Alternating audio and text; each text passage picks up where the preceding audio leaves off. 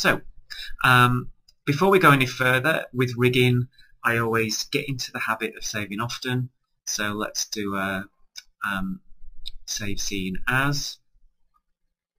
Let's call this Frankie 3, so that I can always go back if anything happens and crashes or something really gets destroyed. Then I can always roll back to the latest version. Okay. Now, one thing that I haven't got is whenever I rotate the foot, the toe always goes with it. So I want extra toe control. So very similar to the foot control, create a NURBS circle, scale it up a little bit, and freeze transforms, delete history. Let's call this rig underscore toe underscore left underscore CTRL. So what we're going to look at now is just shaping that toe control. So I've gone to control verts, and a quick way is select all. And again, you can move the actual curve itself without destroying the pivot point. Okay, so I'm just going to move it forward because it's the toe, and just going to kind of shape it a little bit. This is where you can really get carried away with shaping foot controls and any rig controls if you want it to look a little bit like a toe.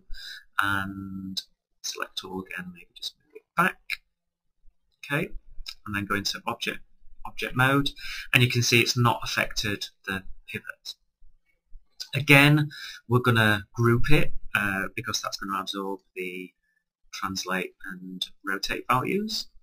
I'm going to name it the same as the control, but give it underscore GRP at the end.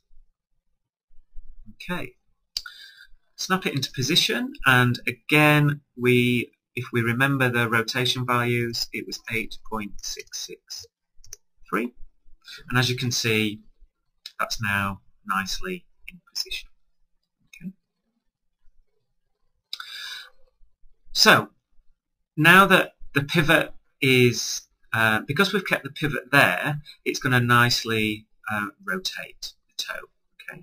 Now one way is just a direct connection of the rotate Z to the rotate of this toe control.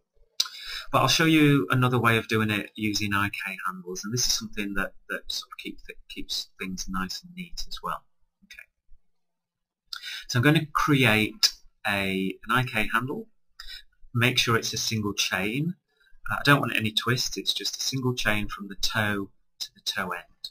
Okay. So I'm going to call this rig underscore toe end underscore left underscore IK handle, and I'm going to parent this IK handle to the actual control itself. So numerous ways of doing it. Select the IK, select the control, press P, or select the IK handle from your outliner and drag it onto control. Okay, and you will see that the rotate nicely rotates the foot. Okay.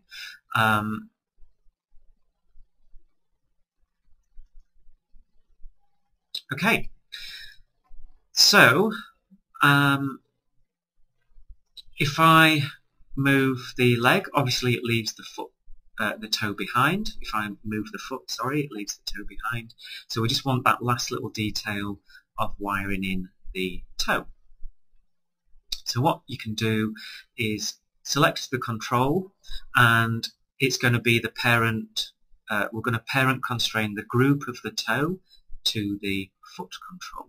Okay, you can do a straightforward parent as well if you want to, but let's just say I'm going to select the foot control, then select the group, and then constrain parent, maintain offset, and apply.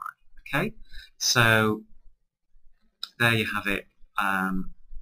You can rotate the foot and then rotate the toe. Alright, so it's all set up.